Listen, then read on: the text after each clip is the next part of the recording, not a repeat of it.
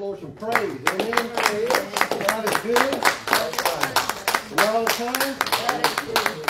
And I want to welcome you here tonight to Pleasant Grove Wesleyan Church, where the Word of God makes you and I a promise. Blessed are they that come hungry and thirsty after righteousness.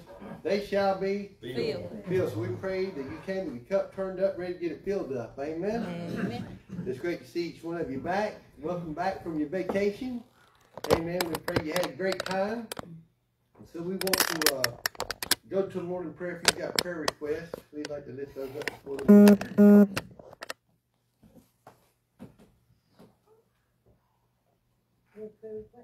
Yes. You tell me what they are. It's a secret.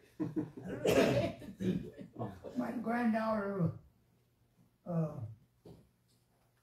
Samantha, got married. When was it? Sunday.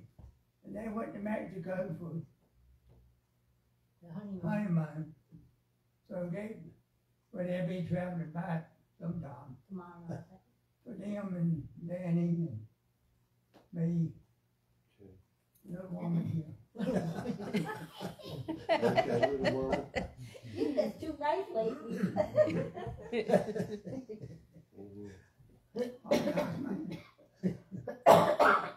Most of the time. Yeah, remember my dad and mom, but my dad's getting really serious. Is he what? It's really serious. Still dealing with his hearing or something different? It's different. Different? Back with his heart issue stuff? No. Okay, we'll keep you in prayer, Lord. No. You feel like playing tonight? Okay. Lift up Bonnie as she continues to heal, get better. Also, we had a cousin pass away this last weekend, Kevin Frazier.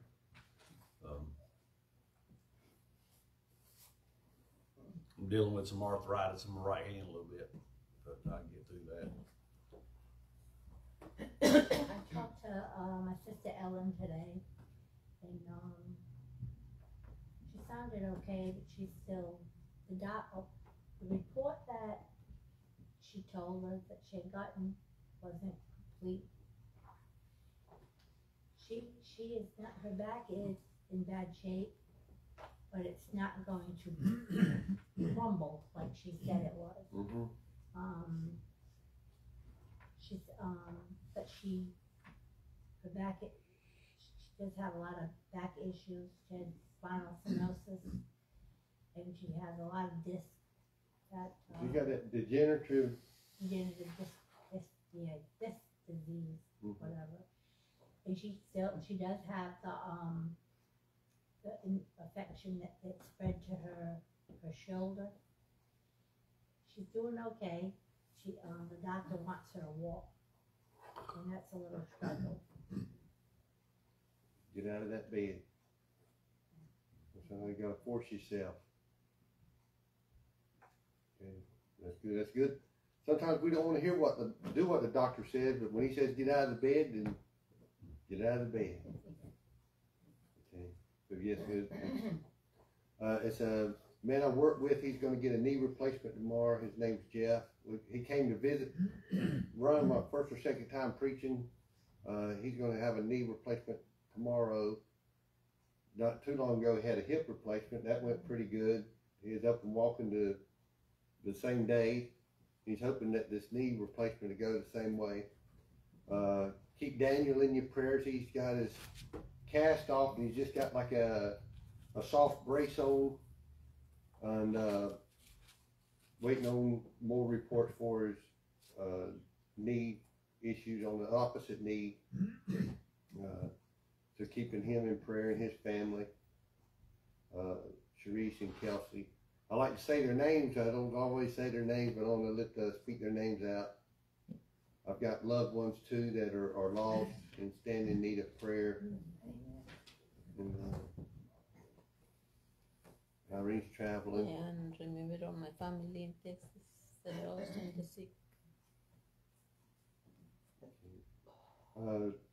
Keep me in your prayers too. Been a busy week this week at work, and I like to have it busy, but not so busy I can't meditate. You know, I like to be able to, you know, meditate and not just have my thoughts strictly on electrical or strictly on what I'm doing. You know what I mean? I'd like to have a little bit of time, but this week's been a little real busy, and so it sort of robbed me of your meditation. You know how important that is. Your meditation between you and the Lord. So you make sure you get that time in. If you can't get it while you're working, you gotta get it other times, right? Anyone else? I believe that covers it. Let's keep the ones in prayer that Miss Doris and Barbara, others that are or normally try to get here on tonight. And Junior, I'm not sure. I hadn't talked with him to see why he's not here, but let's keep him in prayer. Willie and Sylvia, keeping them in prayer. Our normal Wednesday night crowd, keeping all them lifted up. And pray that others, which is almost the whole church is here anyway, but the others though, let's pray that the church will grow, and it'll come with time. Amen. So if we can go to the Lord and pray on that, Brother Greg, if he'll take these petitions for us to the Lord. Our Heavenly Father, we thank you for another opportunity to be back in your house, Lord. We're glad to be here. We're happy we've been blessed today, being able to have another beautiful day that you've given us. Allow us to be able to do the work that you provided. Lord, we thank you for just being able to come to you in prayer, to be able to lift up others in need. Yes. Lord, there's so many in the world that is in need right now. We lift up those in the church that are sick and ailing. Yes. Lord, we know Bonnie's with the eyes, and Millie back, Eugene breathing and back, and just about everybody in here has got some kind of ailments, it seems like, Lord, and we know that sometimes that's just life. We have to put up with it, and Lord, we understand. We just ask that you just give us an extra blessing, Lord. Yes, Lord. If nothing else, put an extra step in our stride, Lord, Yes. and give us the strength to make it through another day when times get hard. Lord, we lift up those that'll be traveling and those that are coming back from vacations and honeymoons and all that, Lord. Yes. We know that traveling down the road sometimes today can be just as dangerous as standing in the street, Lord. And anything can happen, and we just know that you're watching after each and every one of us, Lord. Lord, we just lift up the lost, those that we've mentioned, and those that we have on our mind, Lord. You know that we know where we'll go if something happens to us. We know where we'll spend eternity, but our thoughts go on the ones that does not know. Lord, those that are still lost, and we just lift those up. Lord, we want to lift up our country. Yes, Lord. We want to lift up Israel as well, Lord, and all the tragedies that's been bestowed on their country. And we also need to lift up the Palestinians, because I think that they're going to be on the receiving end, Lord, of something bad as well. So we'll lift them up as well. And Lord, we know that you'll hold everyone accountable that needs to be held accountable on Judgment Day, Lord. Yes. So just be with everything that's going on there and bring us through to the other side. And we ask you to just bless this meeting, Lord. Bless this uplifting of your word tonight. Just bring it to our hearts and be with us and guide us through this service. In Jesus' name we pray. Amen. Amen. That's true. That's great. Things that we're thankful and blessed to be in our country, that the way things are, even as bad as it seems here, it could be worse. Amen. If you'd open up your hymn book, if you would, I'd like to go to page 329.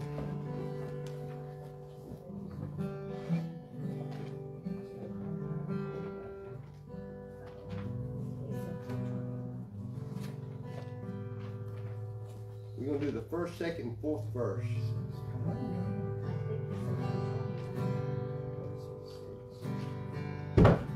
What's that number? 429 or 329. Would you be free from the burden of sin? There's power in the blood, power in the blood. Would you or evil the victory win? There's wonderful power in the blood.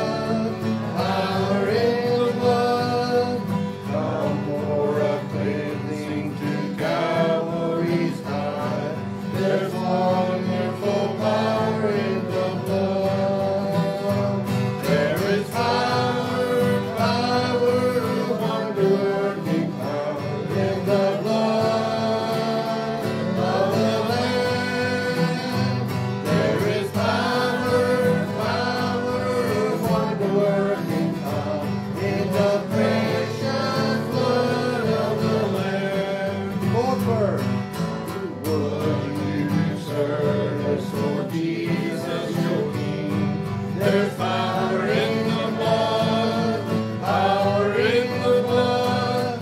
Would you live daily His praises to sing? There's wonderful power in the blood. There is power, power, wonder-working power in the blood of the Lamb. There is power, power, wonder-working power in the precious blood of the Lamb. Amen. God is good. Amen. Blessed is His name. We're going to look on over there at 3:30. Are you washed in the blood? Amen. Have you been to Jesus for the cleansing power? Are you washed in the blood? I'm mixing them all up on it. I need some help. Could you help lead us off there, Miss Judy? If you feel like leading us off. Let's start off in the chorus. Are you washed in the blood, in the soul cleansing blood of the Lamb? Are your garments spotless? Are they white as snow? Are you washed in the blood of the Lamb? Have you been to Jesus for the cleansing blood? Are you washed in the blood of the Lamb? Are you fully trusting in His grace this hour? Are you washed in the blood of the Lamb? Are you washed in the blood, in the soul cleansing blood of the Lamb? Are your garments spotless? Are they white as snow? Are you washed in the blood of the Lamb? Fourth verse. Lay aside the garments that are stained with sin, and be washed in the blood of the Lamb. There's a fountain flowing for the soul of clean. Oh, be washed in the blood of the Lamb. Are you washed in the blood, in the soul cleansing blood of the Lamb? Are your garments spotless? Are they white as snow? Are you washed in the blood of the Lamb? Amen. Blessed is His name. It's great to know that we have the privilege and been blessed with the blood of our Lord and Savior Jesus Christ. Amen. Amen. Blessed is His name. Hallelujah.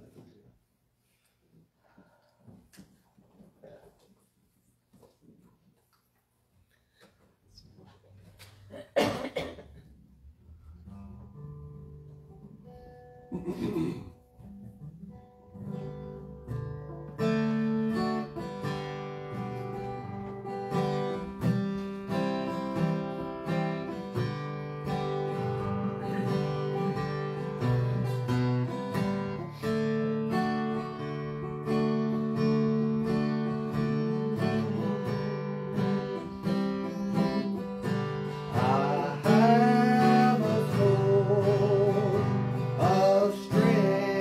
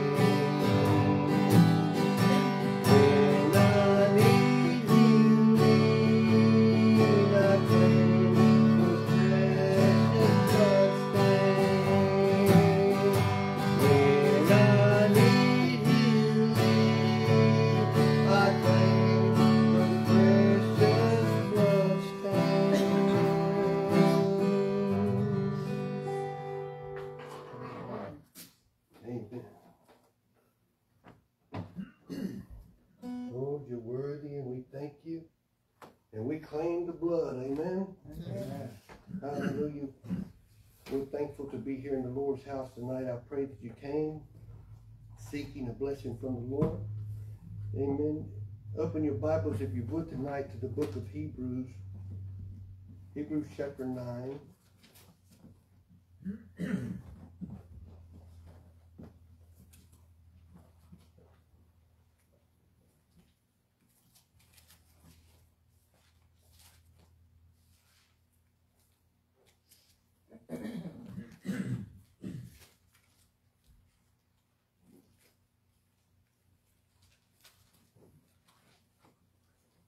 We're going to look at start at verse 15.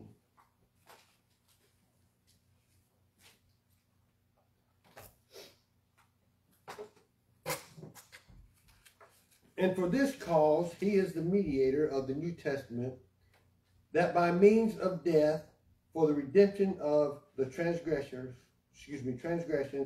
that were under the first testament, they which are called might receive the promise of eternal inheritance. For where a testament is, there must also be the necessity be the death of the testator. For a testament is of force after men are dead. Otherwise it is no strength at all while the testator liveth. Whereupon neither the first testament was dedicated without blood. For when Moses had spoken every precept to all the people according to the law, he took the blood of calves and of goats with water and scarlet wool, and hyssop, and sprinkled both the book and all the people, saying, This is the blood of the testament which God hath enjoined unto you. Moreover, he sprinkled with blood both the tabernacle and all the vessels of the ministry. And almost all things are by law purged with blood, and without shedding of blood is no remission. Let us pray. Lord, we thank you for the reading and hearing of your word. We ask you, Father, that tonight we pause to be thankful as we think about how you have shed your blood for us. And we thank you and we praise the name of Jesus tonight. In Jesus' name we pray. Amen. Amen. Amen. As you can tell, I got blood on my mind. Amen. As that,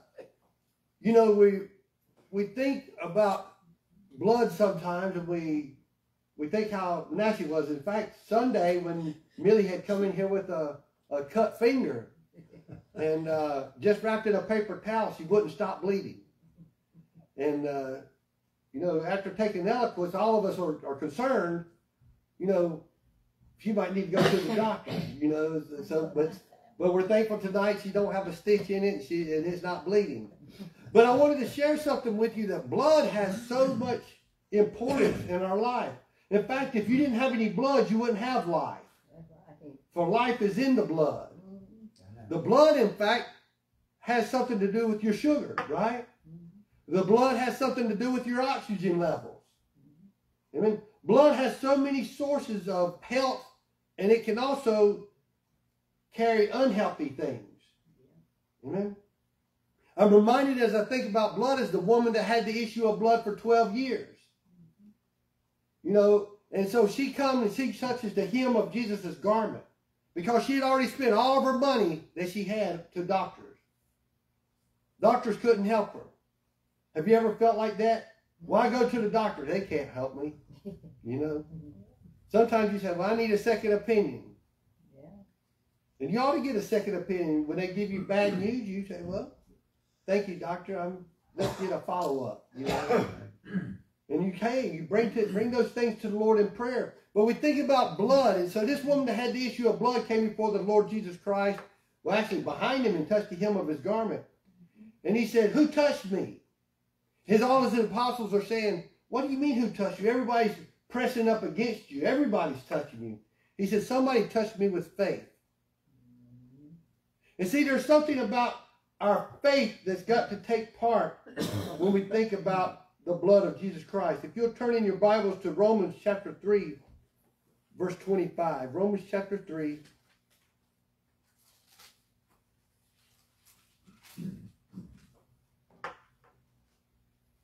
And let me back up. I don't like to start where there's I'm actually going to have to start at verse 21, it looks like, because I don't want to start at the end of a semicolon. That's like starting halfway through a sentence. So I like to start where the subject begins. And it's, but now the righteousness of God without the law is manifest, being witnessed by the law and the prophets.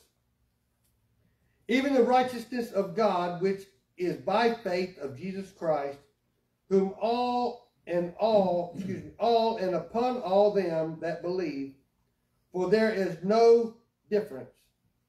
For all have sinned and come short of the glory of God, being justified freely by his grace through the redemption that is in Christ Jesus. And then our verse 25, whom God has set forth to be the propitiation through faith in his blood, to declare the righteousness for the remission of sins that are past through the forbearance of God.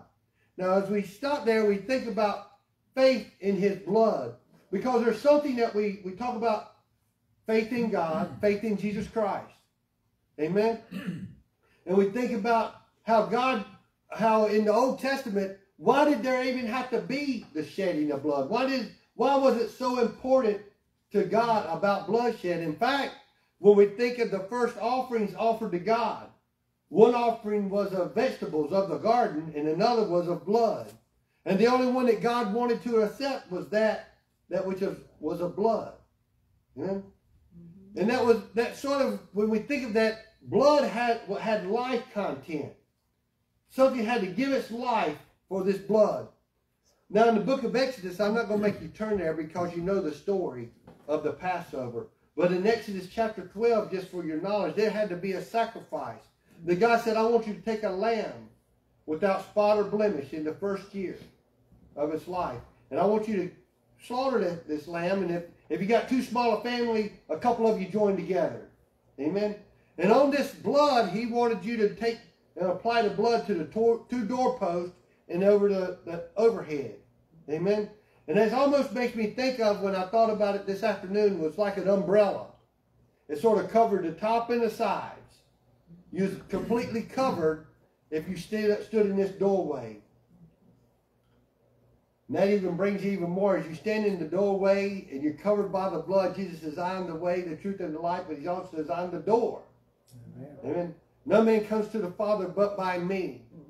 And if you could look at that in the Old Testament and see how it could be prophecy toward the New Testament, as Jesus sort of brings all this up to remembrance about the blood and about the door, that we could see how when you look now that we've got the New Testament, we could look at the Old Testament and see Jesus. Amen? We could see these things. But there had to be faith in the blood. So what I was getting ready to say, could God have just said, whoever just calls on Jesus can be saved? Yeah. Could it have been that all you had to do was believe in Jesus and you be saved without Jesus giving his life? So we've got to sort of look at all more than one verse of Scripture, because we know that God could do whatever he wanted to because he's God. But through God's own laws, the only way to have forgiveness of sin or repentance of remission of sin is by the shedding of blood. And he started it in the Old Testament. Amen? And God's not going to contradict himself, and God's not going to change. But he laid a foundation in the Old Testament to say, hey, but all these other sacrifices, it had to be done more than once. Amen? They had to continually have these sacrifices for sin. But whenever we get to the New Testament, God said, now I'm going to show you the way it can be done once and for all. And that's when Jesus gave his life. And he shed his blood, which was the Lamb of God. Amen? Without spot or blemish, not because he sinned or he deserved to die. But because he took upon our sin. Amen? That he took our sin, that because of our sin, he gave his blood. The Bible teaches us that in Romans chapter 5, flip over there if you would, 5, I'm going to read verse 8 and 9. It says, but God commended his love toward us, and that while we were yet sinners, Christ died for us. Much more than being now justified by his blood, we shall be saved from wrath through him. So we're saved from judgment because of Jesus Christ, by having faith in his blood. Amen? Now we have faith in Jesus, but we got to understand that it's because of that, his blood. You know, oftentimes we look at a picture of Jesus here on the wall with the crown of thorns on his head. Or if we see him hanging on the cross crucified. Amen? And we see the pretty picture because it's not all bloody. But whenever you remember the story, whenever they said, this is the man, because he had been beaten and so bruised and cut up that he no longer looked like the man. You couldn't recognize him. I've seen one picture depicts it, and he was beaten with something. You've probably seen it on Facebook if you're a Facebook person, that he had lashes all over him. Then his back, you could actually see the ribs. Amen. Now I don't know what Jesus actually looked like because I wasn't there. Amen. But I imagine for him to take the stripes for the whole world, to pay the penalty for everyone's sin that had been, that was, and that will ever be, that he took a beating. Amen. He took a beating that was beyond what you and I could ever imagine or would ever think of going through. We can't even imagine what was going on. and we think of this as that what some of their mentality was whenever they wanted to let Jesus go was some that they should kill him, crucify him. They wasn't satisfied. Why? Just because someone called themselves God? Amen? Just because he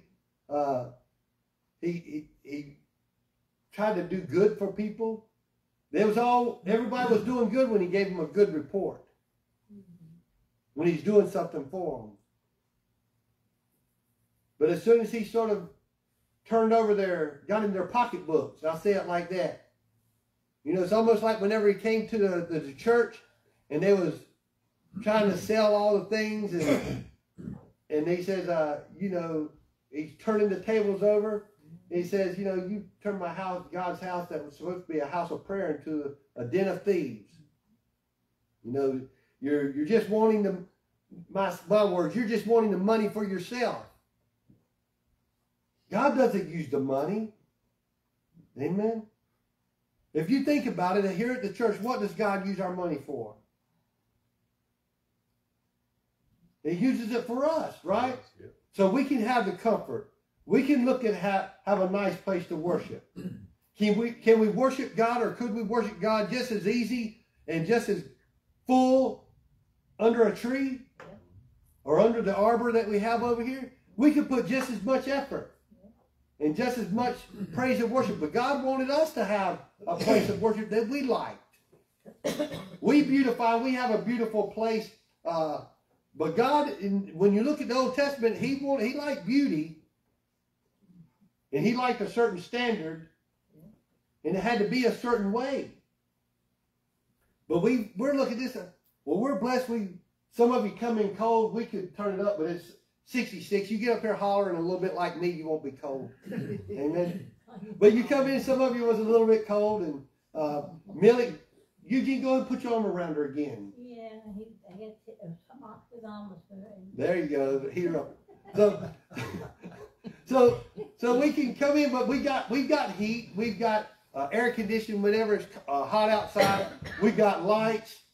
So many luxuries that we have. And you think about this time in, they didn't have lights, running water in this time. Amen? Here in the biblical days. So you look at this and how did they manage? Well, they would have managed just fine. So you're looking at, so what is God using the money for? So Jesus said it's not about the money. It's not about how much money your church has in the bank. Amen?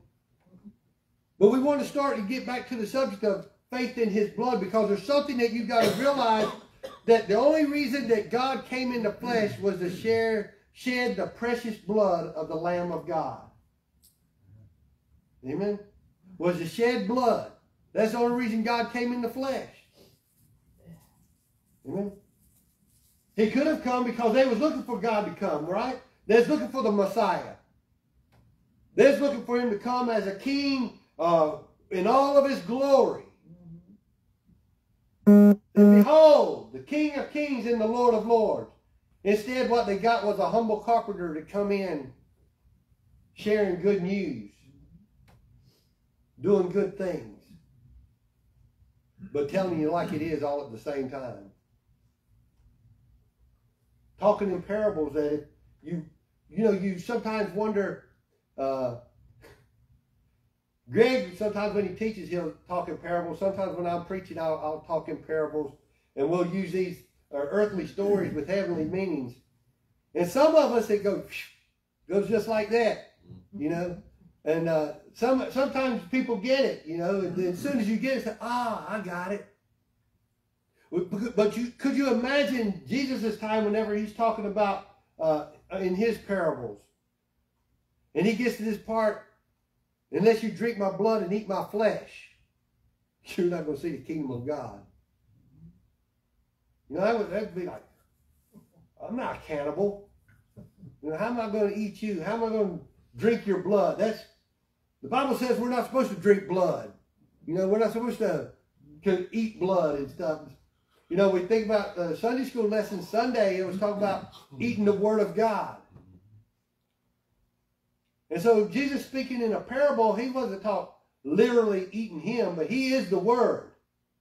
In the beginning was the Word was with God, the Word was God. So basically you're consuming him spiritually. Amen. And you're accepting his body as a bodily sacrifice. And the stripes, in fact, I like the way Peter says it. He says that by his stripes you were healed. Amen. You've already been healed by his stripes. And we look at this and we often say, yeah, but I've got health issues. I believe in Jesus Christ, but I have health issues. We talked about it tonight. Our bodies get feeble. They start getting older. We get arthritis. And I heard a preacher say arthritis, bursitis, and bunions. You know, and then so we think of all these things that sort of attacks the body, and the body gets old. That's just what it does. Amen? And now God can give you grace. God can heal. Amen? But you know, even when we think, I wanted to read something out of the book of Ephesians, because when I had this verse, go to Ephesians chapter 1. When I was thinking about Ephesians, and I was thinking about this, his blood, a little bit later in Ephesians chapter 2, it says that we're saved by grace. Amen? But in Ephesians chapter 1, verse 7, it says, in whom we have redemption through his blood, the forgiveness of sins according to the riches of his grace. The only reason we've got grace is because of his blood. Amen? So let's read this once again. In whom we have redemption. That means you've been paid for. You've been rescued. You've been redeemed. It's like if you was we followed a chicken truck past the church this morning, right? I mean, this afternoon. Somehow it got in front of us as we was coming off of, I forget exactly where they turned in front of us, but they came in front of us on Copper Mill Church Road. And I said, I bet they're going to Siler City. And we followed them all the way. Chicken truck. Feathers going everywhere. Just mine. Right? So feathers going everywhere. Little white chickens. Little white chicken feathers everywhere. So we're following this chicken truck. But the redemption of one of those chickens, if I went to the truck driver and I said, here's $10, let me get one of those chickens and make it a pet. You know, I would have redeemed, I would have saved that chicken's life by giving that $10. I redeemed that chicken. I bought that chicken. Amen?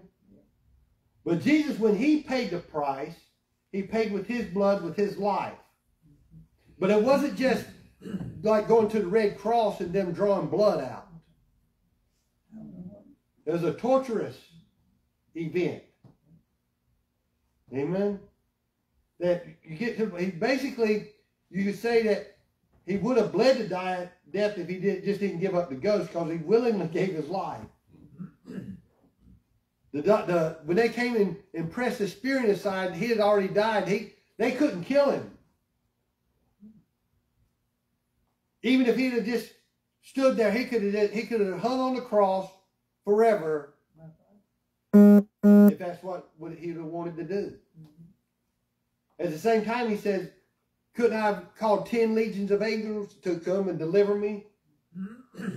You know, do you remember the story? So we think God has all the power, but he willingly gave himself to be beaten and to shed his blood. I don't like to shed blood. You know, when we think of going to the Red Cross, how many of you donate blood? It got to the point that I didn't mind. You know, when I was younger, Jeffrey does great. He used to have to do a lot more blood tests when he was younger. And he was a trooper. He'd sit there as a kid, and they'd find a vein and they'd draw blood, right? Taking little tubes.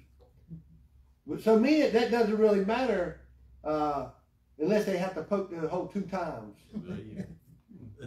And boy, that burns, doesn't it? They get to where they don't know, and some of you come out of there like I had before with bruises where they like, oh, then they turn and wiggle around. So someone don't know what they're doing, that hurt. So you think about these Roman soldiers, they knew how to torture. They could have just done some little lacerations where Jesus would have bled. There's a song that Daniel sings about the hammer and nails that I've got it on the CD, but it's about this man. He's having a dream. Who's that? This is what I got out of when I heard the song. Amen. That he was dreaming about this man being crucified. He said, "What's this about the hammer and nails?" And that by the end of the song, you can hear the hammer hitting nails, right? And you think about that. Have you ever been pierced? I don't know if you've ever been impaled by anything. I know we've stepped on nails. Many of us have stepped on nails, and you probably hit yourself with hammers. I know Roger has. He's hit himself with everything, it seems like. But we've hit our carpenters. So you've hit yourself with things. But actually, my brother actually shot a nail in his knee with a nail gun before. But these aren't little nails that they were crucified with. These are spikes, like if you think of like railroad spikes, if I could imagine one, to hang. And we often think of different people have different visions of nail pierced hands, but they often show Jesus pierced in his wrist. Maybe because this would tear through here, it's going to hold. If you sort of feel, you can find that little bone there that sort of pierce in between. And you think of that, just how different. We don't even imagine it truly. Probably if you wanted to watch a movie, Passion of Christ will probably be the most realistic of the crucifixion of Jesus Christ. In fact, it was so realistic that one person had a heart attack back whenever it was made, and they by watching the film. And it wasn't even in English. You didn't even, I don't know if it's translated in English now, but whenever I watched it, you had to read it. It wasn't even in English. You got an English one now? So it wasn't even written in or made in English whenever I watched it. But it's, when we think about it, we take so many things for granted. So what I wanted to, the purpose of the night, and me singing that song about I Claim the Blood, is that there's things that we've got to just continue to have faith in. When you're sitting out here and you've got diagnosed certain things and you're waiting to be healed, keep having your faith, and you have your faith in the blood, because it's by your faith in the blood is what gets you through. Amen? And we have to be reminded of that from time to time. We focus, okay, I have faith in Jesus, but what victory was Jesus without him shedding his blood? In fact, the scripture told us tonight, without the death of the testator, that's the one that gives the testament, without their death, then their testament is no good. There's no strength. There's no value in it. So the encouragement I want to share with you tonight is having faith in the blood of Jesus Christ. And so that means occasionally you think outside the box and think about how precious that blood is. Maybe I'm just reminded of the woman that had the alabaster box. It was an anointing oil that a virgin would save for her wedding night for their honeymoon. A special fragrance of oil that was very costly. And I preached a sermon once before, maybe I'll do it again, but I preached a sermon about the value of your alabaster box, or the value of your oil. What's your anointing cost to you? And so her anointing in the message was, her anointing was only because of the Lord, and the anointing and the cost and value of that is what she had broken open and anointed the feet of Jesus and prepared him for his burial. Remember when they said, "What are you wasting all this oil for? This is costly. We could have sold it and done all this other stuff." Again, thinking about money, even his own apostles, you know. So having faith and thinking, so getting back to the faith in his blood, pause once in a while and thank Jesus for his blood. I mention it often, Lord, I apply the blood of Jesus to my doorpost. You know, when I'm leaving the house, well, I apply the blood of Jesus. You say, well, that don't mean anything. Some people it may not mean anything, but it means something to me. And what you do in your own relationship with the Lord, see, you've got to develop, I'm not going to say rituals, that's not what I'm trying to get to, but you've got to get to your faith, what you believe in. And if you can find it in the Bible, it applies something in your life to your home, to your prayer life. And when you see it works, don't go backwards. I mentioned this the other day. Go forward, don't go backwards. If you pray 3 times a day, don't start praying 1 time a day. Amen. If you're praying 3 times a day and it's working, don't say, I wonder what happened if I just prayed 1 time a day. Well, it might be too late. You go start praying 1 time a day, then you're going to get the news. You wouldn't be getting the same news as you was getting if you was praying 3 times a day. What if Daniel would have just prayed 1 time a day after he was used to praying 3 times a day? Those lions might have gobbled him up. Right? If we'd had the 3 Hebrew boys that got thrown in the fire, if they had decided that they would worship another king instead of the Lord, how would they have ended up? Don't go backwards, go forwards. Amen? I want to go to the Lord in prayer, but if you feel like you want prayer tonight, if you feel like, I was thankful Daniel thanked the church for someone, for Junior standing in for him to be anointed. What was that, last Wednesday? Mm-hmm. Last Wednesday, he sent a message saying thank you. And, but anytime you need prayer, I pray that my sermons are always about stirring up your faith to get you closer to the Lord, something about to think about, not just to make you feel good. Amen. I want you to feel good, but it's more important that your faith is strong enough so that on those days you don't feel good. Mm-hmm. On those days you feel like all hell is against you, and you feel like you just can't make it another day. Amen. What are you going to depend on? You got to know that God is there to get you through, and you're going to go through tough times. Amen. I pray that you don't have to, and we're here to pray each other through. But as long as we stay prayerful, those tough times might not be as tough. Mm-hmm. Amen. As long as we stay faithful to the Lord, those times that if we're doing the best we can, and we're praying the best we can, and we're as faithful as we can, and something bad comes our way, God's going to see us through. But if we're not doing what we're supposed to be doing and something bad comes our way, it's like, could I have avoided this? The question always comes up, well, was this God's plan? Well, chances are it wasn't God's plan if you chose that pathway. Amen? So let us go to the Lord in prayer.